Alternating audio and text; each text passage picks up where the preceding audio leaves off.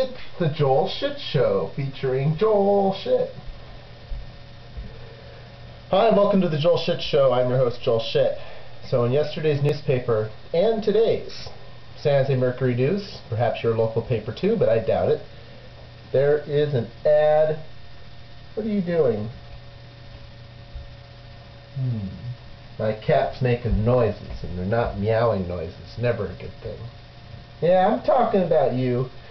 Anyway, San Jose Mercury News yesterday and today. Rubios. What? Oh, those are just outside noises. You're freaking me out. Knock it off. I thought she was throwing up.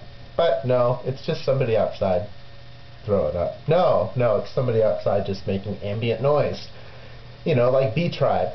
So, in the San Jose Mercury News yesterday and today, Rubio's has a coupon for free taco. But not just at any Rubio's, but the one opening at Kirtner and Monterey Highway. Opening on Friday the 30th. But it gets better than that, because the first 50 people that get in line receive free lunch every week for a year. A $364 value, by my math. And that means once a week you go to Kirtner and Monterey to Rubio's and you say, hey, I'm here for my free lunch. And they'll say, there's no such thing. Oh wait, for you there is. And for 50 people they will get to do that, which means on average they're going to be making 7 or 8 free lunches every day, but more like 10 or 15 on the days, because, you know, statistical clumping, plus people are more likely to do it during the week. Well, maybe not. I do it on the weekend. So here's the thing. Tomorrow night, around 9 p.m., pack up a sleeping bag, pretend you're buying tickets to Ozfest at 10 a.m. the following morning, and camp out in front of your soon-to-be open Rubio's at Kirtner and Monterey Highway. And wait and sleep.